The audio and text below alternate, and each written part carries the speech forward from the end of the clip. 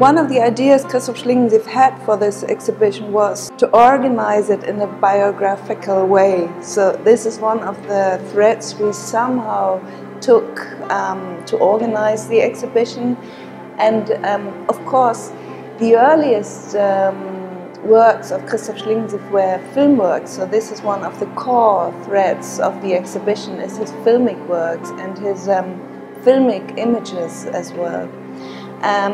The other one is, of course, his very, very prompt reactions to political and social events taking place on the very day. So, for example, in his theatrical works, in his actions, and also in his films, he was very political.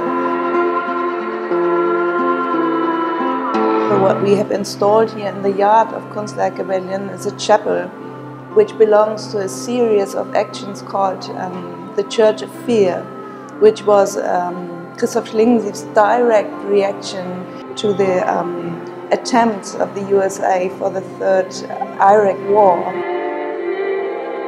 I think one of his main works were a series of works he called the Animatograph.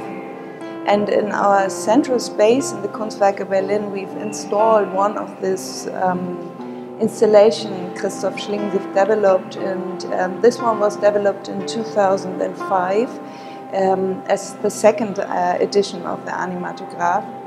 And the main idea was that the Animatograph was collecting the images of its surrounding context.